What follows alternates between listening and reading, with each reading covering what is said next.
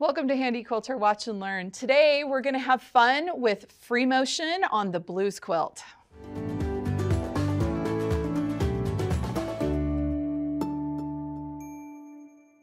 I'm Kim Sandberg, studio educator at Handi Quilter, and with me today is Kristina Whitney, studio educator here at Handi Quilter. So we're continuing our journey with this amazing blues quilt, and it's all about free motion today. So what block are we quilting? We're going to quilt on this little stripped piece block. Okay. And when I was looking at the block, I was like, oh, I do a lot of strip quilts. Right. And when I do my strip quilts, a lot of times I do them to practice designs. Right. And so I thought, oh, well, we'll just practice some free motion designs in this. And then I looked at it and I was like, oh, the stripes are going up and down, not sideways. Right. So then I thought, we're going to challenge everybody. Oh, I like it. Okay. So when you're free motion quilting, you don't always get to pick which direction the fabric goes, at least on a frame mounted machine. On a stationary machine, you can move that fabric around to go whatever direction. But on a frame mounted machine, the fabric's there and you've got to make it work. So I'm going to challenge everybody to try, even if you're not going to stitch something out, grab a piece of paper and doodle these designs with us, but doodle them up and down, sideways, and then we're even going to add in some extra challenge later on. I like it. So let's go ahead and I'm going to pick this first section here. Okay. And I'm going to do some basic shapes that you can do in any quilt. Right. You can do them in a straight line, you can do them as all overs, just however you want to do it. Good basic classic free motion designs. Yep. Right? Exactly. Okay, so the first one I'm going to start with is a wishbone. Okay. And I'm going to do a lot of wishbone throughout this quilt because I've got some really big blocks that I need to fill. Yeah. So the wishbone, I'm going to start up here, and I like to start my wishbone about halfway through my block. Okay. And I'm going to come diagonally, and I'm going to loop back up to the top. Come down diagonal, loop up to the top.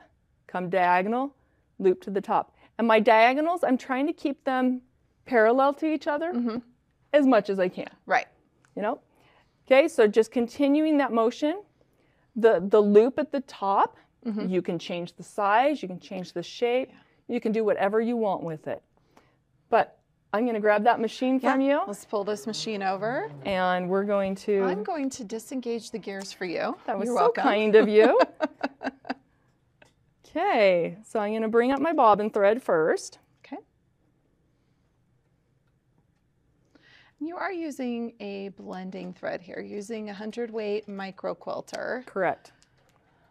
And I just did a couple little tie-off stitches there. Now, I am using a blending thread, so the quilting's not going to show super well on camera. It's going to be adding more texture than anything else. Right. Okay, I'm actually going to check my settings to see what I've got going here. I'm at 12 stitches per inch. I'm going to change it so that the needle will stop in the down position. And I'm in cruise at 200. So I'll leave that for now. Okay. Okay, so I'm halfway. I'm going to come at a diagonal, loop back up to the top. Loop up to the top, diagonal, loop to the top, diagonal, loop to the top. Yeah, I always feel like I have to talk to myself when I stitch this to get started, because you're looping backwards you're moving forward in the design and then you move backward in the design. So yep. And such a great classic design though. Aiming for the edges. This is a very forgiving design because you don't have to make anything touch. Right.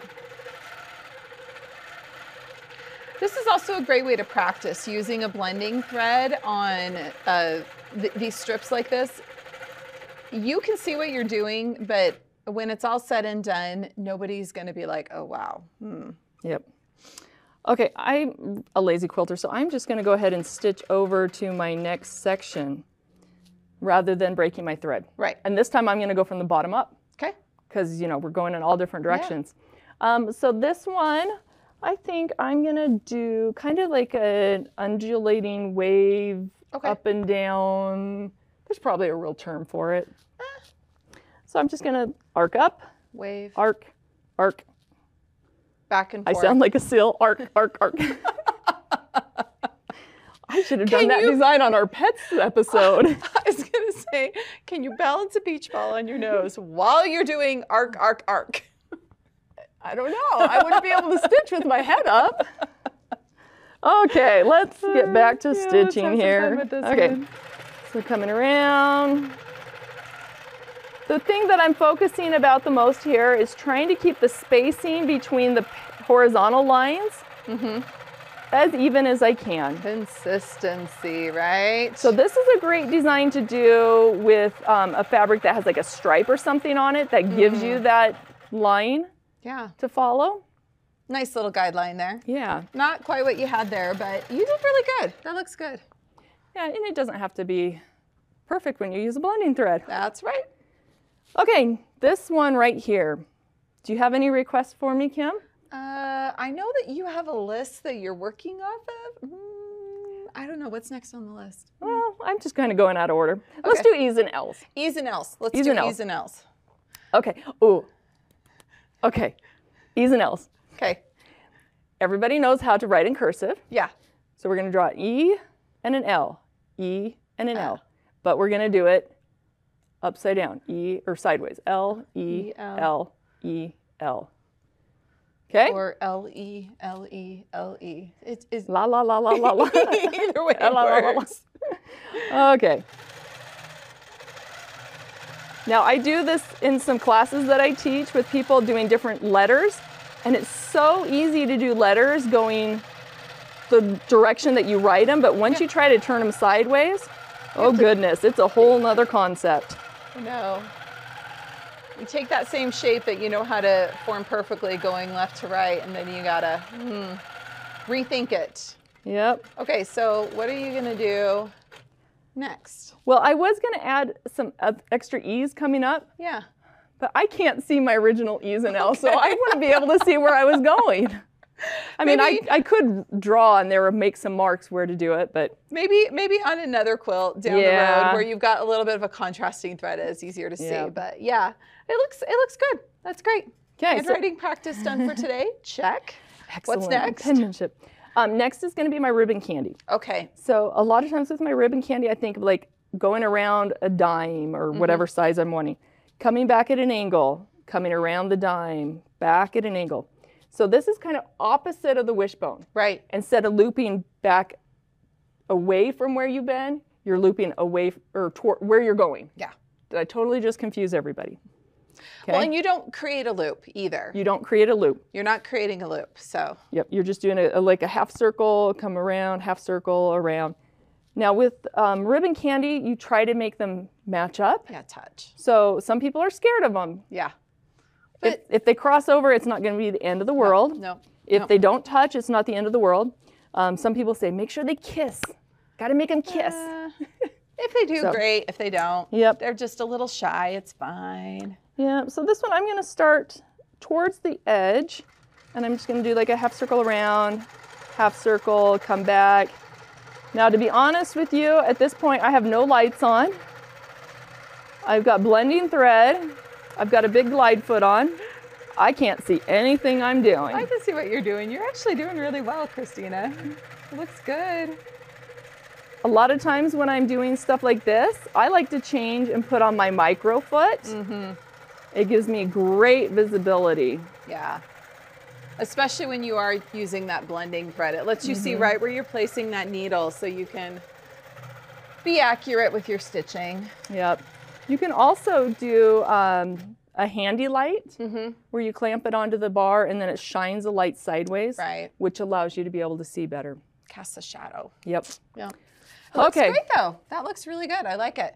All right, so final design here. I can't even see it, so I'm pretty sure nobody on camera can see it. You're gonna have to get your glasses on. We'll have to get like a really close lit picture and insert it when we get all done.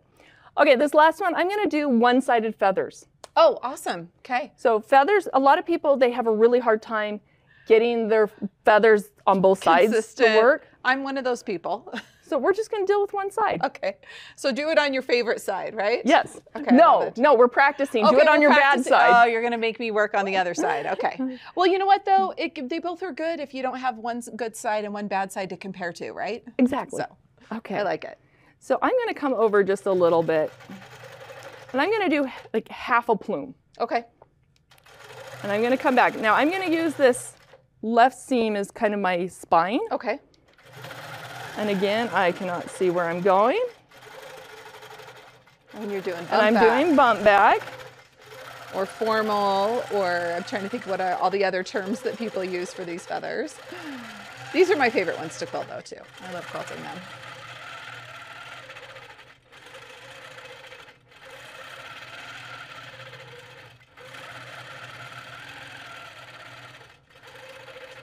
I was like, oh, I'm in the quilting zone, auto are. zone. I'm like, wait, that's a commercial.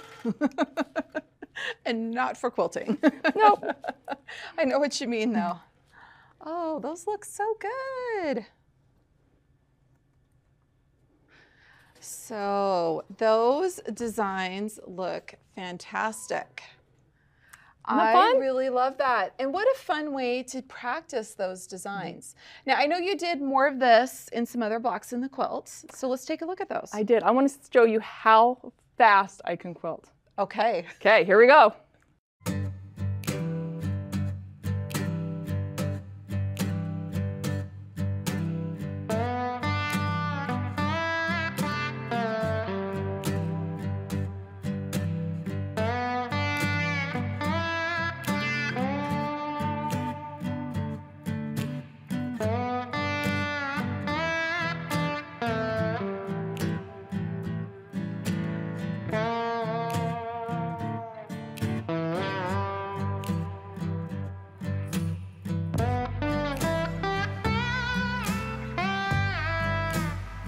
Wow, Kristina, you can quilt really, really fast.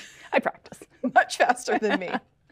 All right, now what if you've got the diagonal? You kind of talked about that a little at the beginning of this video.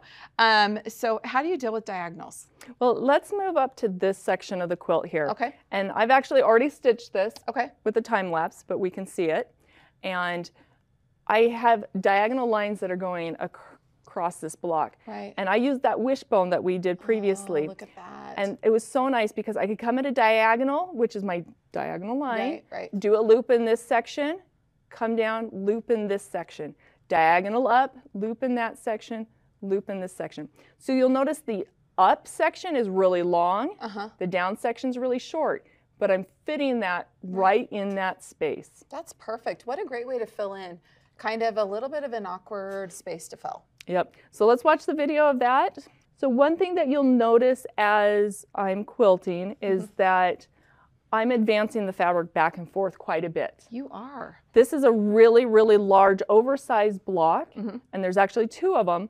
And rather than breaking my thread and then having to restart, I decided it was quicker for me since I've already basted the entire quilt. Yeah. I can move the quilt back and forth as much as I need to. Okay. So I like to do that. I think it's actually faster for me to advance the fabric than it is doing the tie-offs and then trying to get things lined up again. Right, right. So, but it's a personal preference. Yeah. Well, I love that. It's you and your double Dutch. Back and forth, Yes. back and forth, back and forth. That's great. Exactly. Well, Kristina, I feel like you have shown us how to quilt in every direction. This way, that way, this way, that way. A lot of those great basic free motion designs that are classic. We see them in so many quilts. It's because they just look so good in so many quilts. Yep. So I know people are going to ask, you didn't stitch anything in the blue. Yeah. Just wait. It'll be coming. She's got plans for that blue down the road. So what are we doing in the next installment in this little series we're working on here with this Blues Quilt? So this next one that we're going to be doing is going to be super fun. I'm going to create my own digitized design using Pro Stitcher Designer. Awesome. And show some really fun ways to use it and then actually stitch out those blocks that I create. That's great. That's great. All right, we'll be sure and check that out next month when the next episode comes out. For more great quilting content and ideas, be sure to subscribe and give us a like so that you can always know when a new video is premiering. And have fun quilting.